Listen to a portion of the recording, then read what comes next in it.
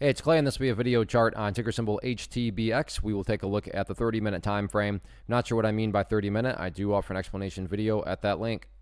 Well, a rough day for this one, although it could have been much worse from the charting perspective, and I'll just start off at that talking point. What do I mean by much worse? Well, to set up context here, that pink line on my chart represents the very well-known, the very famous 200-period moving average. And I mean, even if you have a very basic, a very surface-deep understanding of charts, I'm sure you've heard of the 200-period moving average, and you know that when the price is up above that level, then from a bullish viewpoint of things, you certainly want to see the price stay up above it, because that does imply that the overall trend is still bullish. And that's what happened here. There was that nasty gap down, and then with the gap down, you can see that the price tried to make a move down below there, but to give credit where credit's due, not only did the price find some support at that pink line, but actually got a very nice bounce from it. So a classic example right there of the 200-period moving average behaving as support. But the problem is that bounce, it maintained itself to an extent, but now is actually starting to work its way back downwards.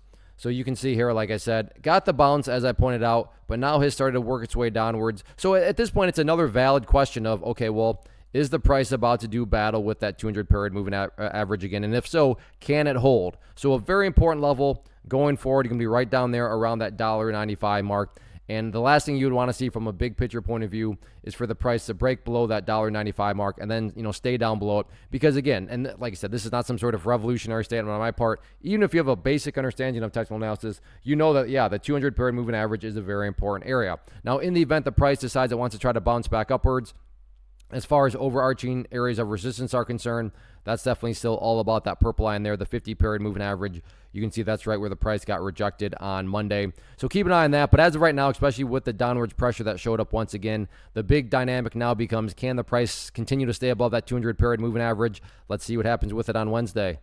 First off, thanks so much for watching the entire video. Real quick, before you go, I want to invite you to a live webinar, web class, training, workshop, online event, whatever you want to call it, but it will be me live revealing to you what I've discovered that has allowed me to transform myself from being an employee to being my own boss, including how I had only one losing day out of 73 days in total. I'm going to cover 3 keys that have helped me unlock profitable consistency within the markets. The first key is super weird, but in a productive type of way. The second key is super awesome because it quite literally is wired into our DNA as humans, making it very easy to use. But in a cruel way, this becomes a pitfall for many traders. I'll explain it all though, including how to avoid the pitfall that it creates for some. And the third key, when you hear it, sounds way too good to be true, but it's not, and I'll show you how it all works. Then at the end, I open it up for a question and answer session that is, again, totally live. Even if you can't make the live session,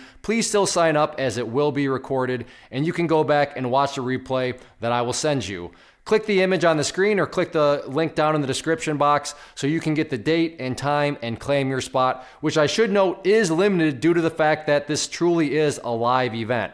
If you have any questions, let me know. If not, I'll be seeing you soon.